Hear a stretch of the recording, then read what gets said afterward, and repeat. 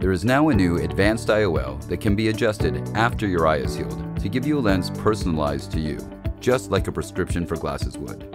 RxSight's light adjustable lens allows your eye doctor to change the power of your new IOL using UV light.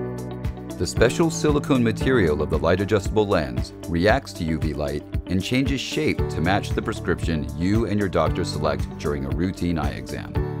When you choose the light adjustable lens, the surgery experience will be just like the one for a standard IOL. However, as the light adjustable lens is customized after your eye is healed, there are two major differences after surgery.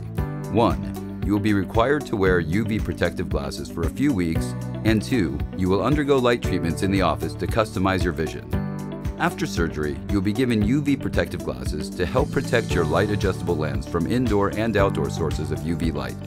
You must wear them during all waking hours until your light treatments are complete, as exposure to UV light during this period can cause unintended changes to your new lens.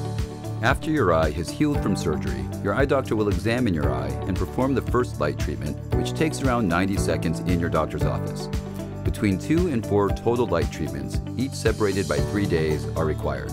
The necessity of additional light treatments is based on achievement of your desired outcome. 24 hours after your final light treatment, you will be able to enjoy your new custom vision without the UV protective glasses.